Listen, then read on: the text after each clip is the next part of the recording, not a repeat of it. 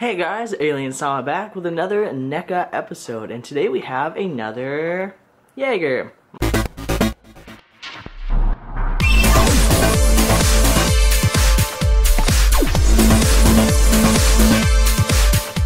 My poor kaijus are now outnumbered because I only have axe head or knife head and the Otachi kaiju, the flying one. So now we have 3 Jaegers, and this one's name is Horizon Brave. I bought it pretty much because it looks very identical or very similar to the Excalibur from Robotech / Macross, depending on what you watched or played, blah blah blah. The other figures you can get out of this collection is Battle at the Docks, Gypsy Danger, and Romeo Blue, which, once again, I will not be buying that one because it looks funny. So let's open him up and get a closer look. Apparently he has projectile parts, so it can shoot things at people. Yay! Why they decided to add that feature, I'll never know.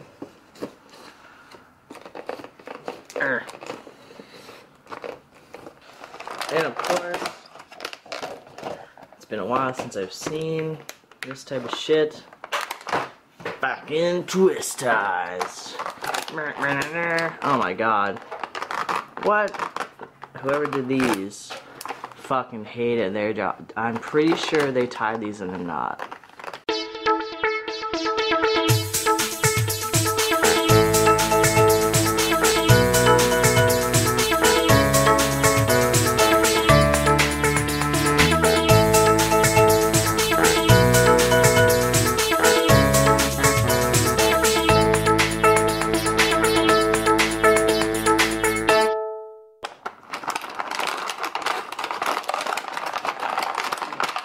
There we go. Ah!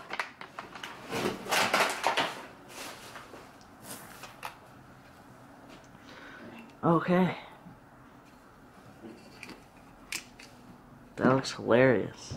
So these are the projectiles that come with it, that you can shoot at people's heads and piss them off. Here. There we go. Oh, here's the button. Yeah, boob launching action. Even though they're next to its head. Oh. You can take those missiles off. Well then, the more you learn. Or maybe it's not supposed to come off. I don't know. I don't even remember seeing this Jaeger in the movie. How did it go on? That's the better question. There you go. The Heretors. So, like all the other ones, and like most NECA figures, they are fairly posable. Of course, it is a machine and / robot / thing / It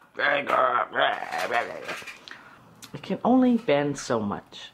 It's not like it's an Ava unit where it can bend as much as it pleases, but it is fairly flexible. It's got knee joints, of course the rotary hip joint. I think it has a pelvis joint, yes. Oh wow, it's got actually a really nice pelvis joint. That is smart. So it's got a ball in here, which allows it to bend like this, swivel side to side. I'm going, oh, its head actually is posable.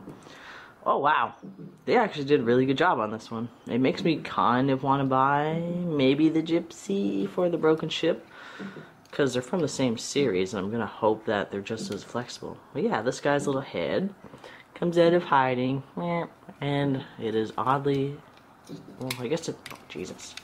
I guess if this piece can come off, yeah. His head can rotate, or its head. Everything's a he. Or a she. Vehicles are she's, and apparently robots are he. So that's actually really awesome. It's quite flexible, despite its very chunkiness. Out of all the Jaegers I have, this one's probably the most posable. How about its toes? Toes? Okay.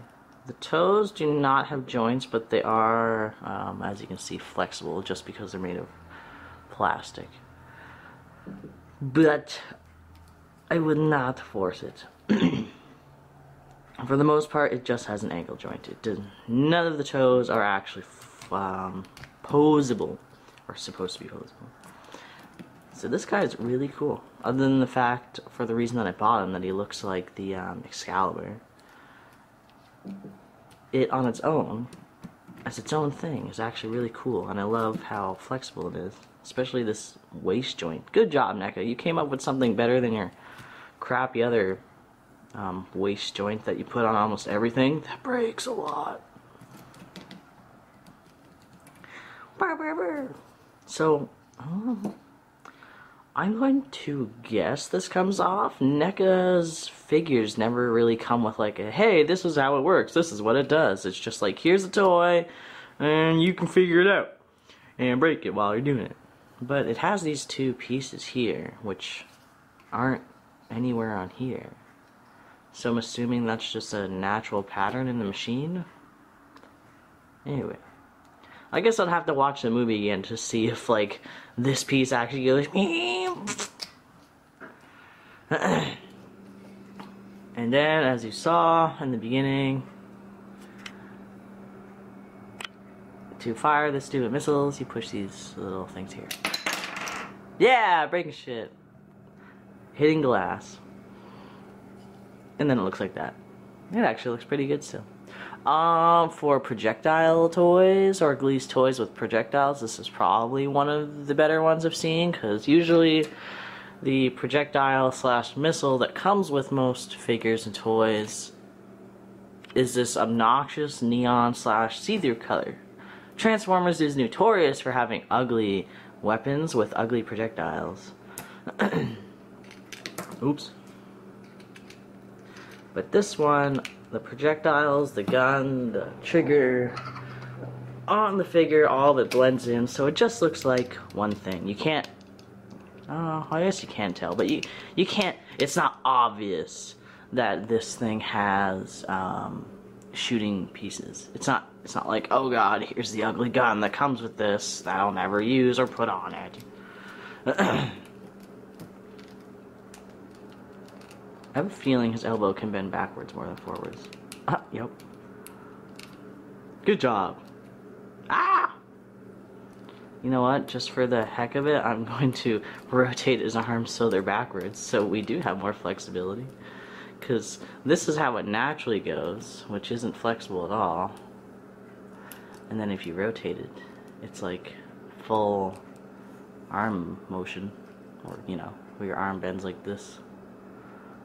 Haha, NECA, you suck. I made your toy better by breaking it. Well, not really breaking it, but whatever.